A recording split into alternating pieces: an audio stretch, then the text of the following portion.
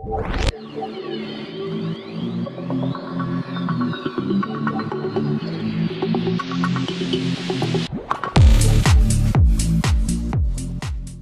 channel does not promote or encourage any illegal activities. All contents provided by this channel is meant for educational purpose only.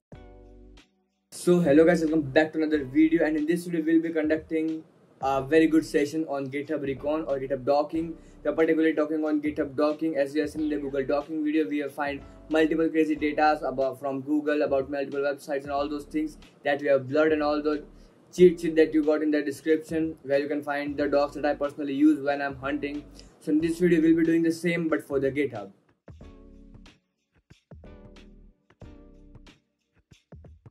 So before going into the video, I would like to announce few things. We are having advanced batch 3, in which we are having advanced recons and multiple crazy bugs. As you guys can see all the contents here. And rather than the content, we got multiple more topics like RCs and all those things at their maximum, exploitations and all the personal guides and all the in-depth approach that you need. And other than this course, we have another courses like Bug Bounty Batch 10 and our recorded courses. As you guys can see all our recorded courses here. And rather than this recorded courses, we got few more things, so you guys check it out in the description. And let's get into the video. So here we are on our computer screen now. So as you have seen in the previous part, the Google Dorking, we have seen that we are able to find multiple things by using specified keywords on Google or other search engines to find some specific data. Now we are doing the same dorking process. You guys know the dorking is using special characters to find few specific data on a search engine or whatever the platform you are using. So in this video we are using Git Dorking for it, or the GitHub Dorking, usually referred as Git Dorking in short way. So before starting the video, there are usually two methods for it. So I have written a whole thing for it. So let me open the Sublime here. And as you guys can see that we got few things, one automated method and the manual method. So in manual one, we are gonna do the docking by our own. In automated method, we use Git Dorker for it. So let me show you what is Git Dorker. So you can simply go on your preferred browser. Here I'm on the Brave. I'm just gonna search Git Dorker, and I'm gonna find the first link, Git Dorker by OBHEDA12 Omar Bheda. I don't know I'm pronouncing it right or wrong. So this is a Python file, as you guys can see this here, and you can simply use this. There's the usage installation. Installation will be very simple, as you guys know that the requirements for txt is here. So you can simply install the requirements and then execute the .py file here. So that's the installation. You can use this. It can find a lot of things for you. This is the installation. It is the usage of the tool. But before installing and using the tool exactly, you need to understand few things here.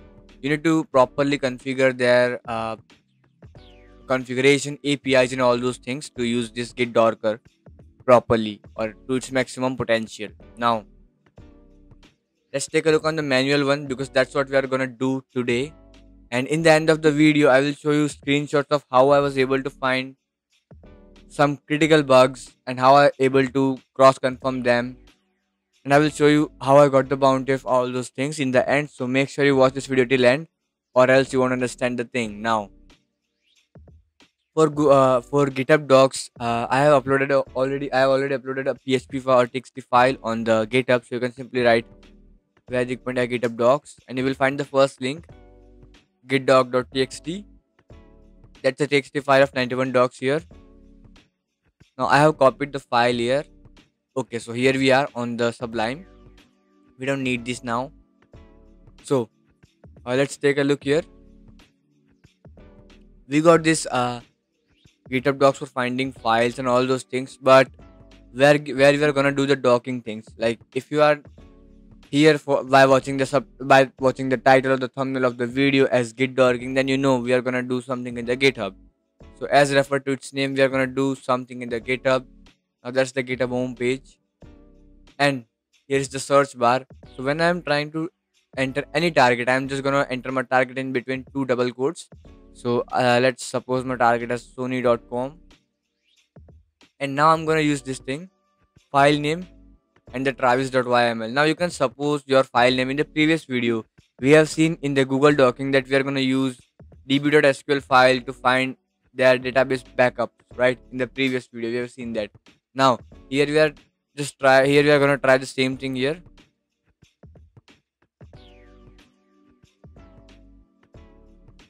So in the code ratio is 0. So yeah, we haven't done anything here. We got nothing here related to the db.sql. But now let me tell you a very important thing here. When your code ratio is between how it like between 0 to 1000, there is a low chances that you will find something. But when your code ratio is above 1000, there is a high chances that you will find something crazy. So I'm just gonna type my target, and as you guys can see that my code ratio is around 37,000. So definitely I can find something crazy from this git dorking process, right? So I will try a few more like file name the db.sql. Okay, I haven't got that. Let me just try file name database. I got nothing here. It is not gonna be simple like this. The file.database, you won't find anything.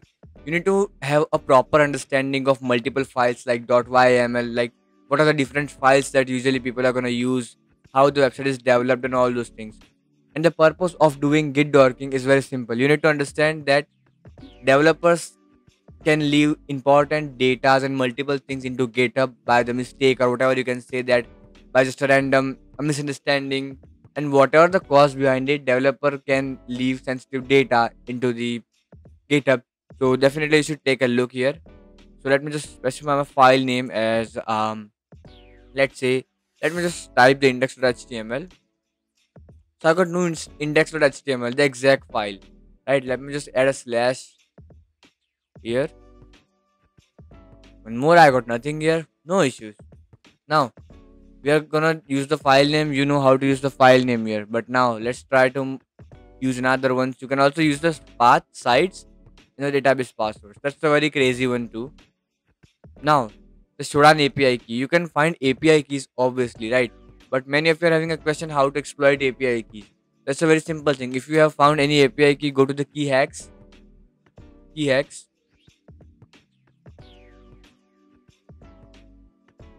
Specify your API key. Suppose my API key was Firebase. Okay, suppose my API key is a Firebase. Now here is the way to exploit the particular Firebase API key. So you need to understand now how I was able to exploit the Firebase key, right? Simply, you can just type your API key here and all this thing.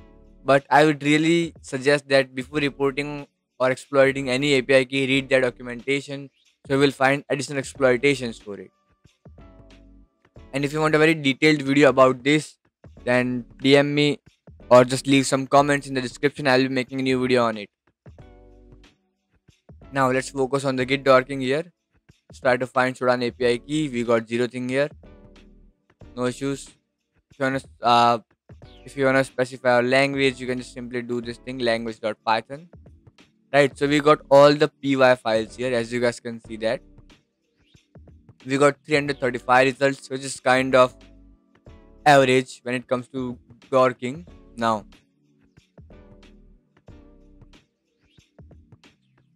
let's take a closer look into it, and when you are just gonna look into it, you will see that it is having the sony.com highlighted. Obviously you got some sort of email of author. You don't know what you are gonna find, right? There are a lot of things that you will find, but you need to just find something specific for it. When you're gonna search anything on GitHub, you need to be specific what you are trying to find. Now let me just remove the language here and change it with the Ruby. Let's say Ruby. I got 56 files here, like email and all those things. So that's a kind of average thing, right? You usually get this thing. You can also try to find the PG pass, the idea 14.key, the OR token. Look, the OR token is very important when you are able to do those sort of things. It's very important. Heroku API keys, wp-config.php, right? We can try to find these things. If your website is based on WordPress, you can definitely try this thing. And one more thing that where we need to take a deep look into it is very simple. You need to have a proper look on your target. Like suppose you are trying to find some sort of .py, .sh file, whatever you're trying to find. You find a lot of emails and all those things. Now there is a thing, how will you report them?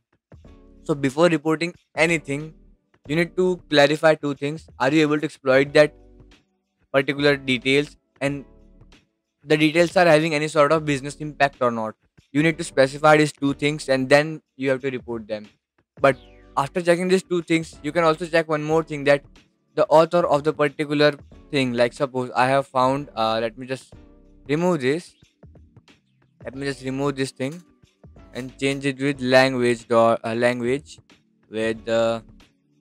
JS. Okay, I'm just typing the JS. Suppose I have found some sort of very critical thing into this intercept.js. Okay, now you have cross checked the first two things, but now after that you can do one more thing. Suppose you have found uh, internal email passwords, maybe some sort of details and logins. If you have find username and password of their internal admin portal or employee logins, right? Like not a single one. You have found more than 20, 25, 30, 40, 50, whatever the amount it is, at least more than 30. If you have found all those details on it, then definitely check that the reporter, or the actually not the reporter, actual publisher. So publisher is Houston, whatever it is. I'm just taking example here. You can just simply check their own, company or their working. So when I will be showing the POC, how I was able to get the internal ID database and all those critical things. In that, I have mentioned that the particular data, the internal portal and all those things, the username and password, the thing that I got from the Git Dorking, that was published by the senior developer of the particular company. I'll be showing that. Don't worry about it. So let's go to the GitHub once again. Accidentally left it. Let's just type the sony.com once again. Now, how you will find the API keys? So I hope till now you know how to exploit particular API keys and all those things. Now let's take a look on how to find API keys. So you can specify the API keys header here. You have found zero result. Okay, you have found literal zero results of it. No issues. Let's try to do this one. You can also create your own. It will be having a very good benefit on anything. You can definitely create your own on it. So I found 183 of API key, right? So as you guys can see that API key equals to, maybe in that sort of scenarios I might find some sort of API key which is really a critical one. Maybe some sort of Shodan key or whatever I can find, right? If I have found API key and I am unable to confirm that it is from Sony or not, then I can do a very simple thing. I can simply check out the publishers or the repository owner's profile. If he or she, whatever the gender it was, is the employee of the particular company. In our case, it's Sony. So I will definitely try to check it out. Now, then you can just try for authorization bearer, OAuth token. You can also definitely try for OAuth.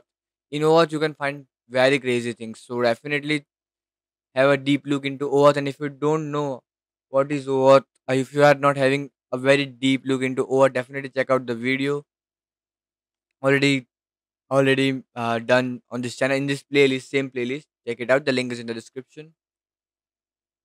You can try for client secrets, API token, client ID, password, user passcodes, then password hash, and all those things. Now, this one is for finding username. If you are able to find the username or the organization name, you can simply try this one. You can try this one. We are unable to find, but definitely you can try this one for very important things. I will usually say you can try for username. You can try for username if you're able to find it. Let's try for username equals to. So here I'm trying to find username equals to if I am able to get it.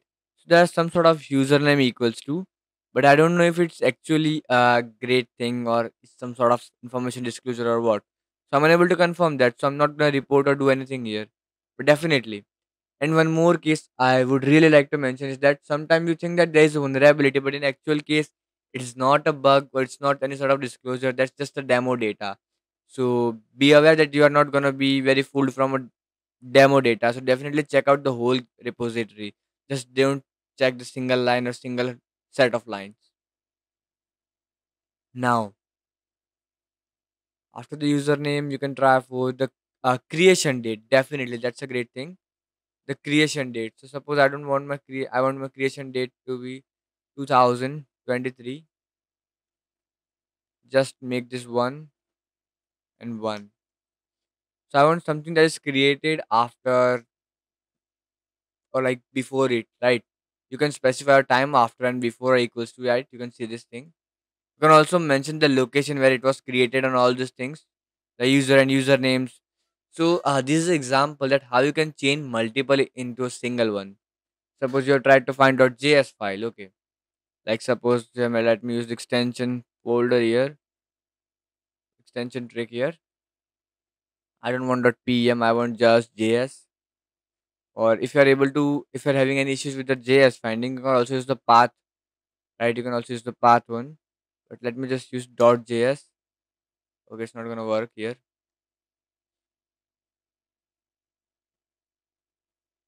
Sometimes you can use ext for it. That's also useful. Now, I want something which is only JS 11.5K files here, as you can see that, right? But you want something more like on you want users in it, so you can just specify users, right? So our scope has been narrowed. You might get a very broad scope like thousands of files with it, but you want something specific in it, right? So in JS, I just specify the users. Let me try to specify with API. So I got 7.7K with API. Let me just shorten it with API underscore key. So let's see what's my code ratio here. So I got my code ratio of 154. So we have narrowed our code ratio from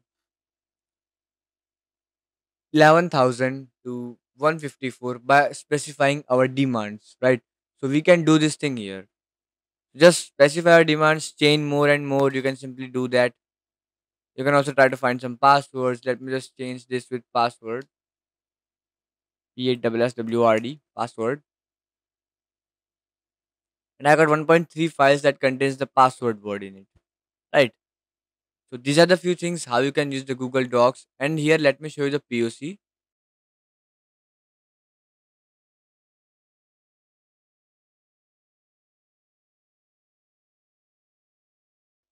So in POC, you have seen that I was able to find username and password of there's some sort of internal logins, and after the cross checking it, I was able to find that the particular the particular publisher, the repository owner, was the member of their own company, right? So this is how you can find some sort of sensitive data, and the dork I used is mentioned in the description. So make sure to check out the dork. And that was for the video. And don't forget to check out the links in the description. And also, we are having our Advanced Bug Bounty Batch 3 course. Registrations are live. You can check the content and all the courses. You might have seen the content in the starting. So that was for the video. Thanks for watching. Like, share, and subscribe, and don't forget to share. Check out all the links in the description, and see you guys in the next video.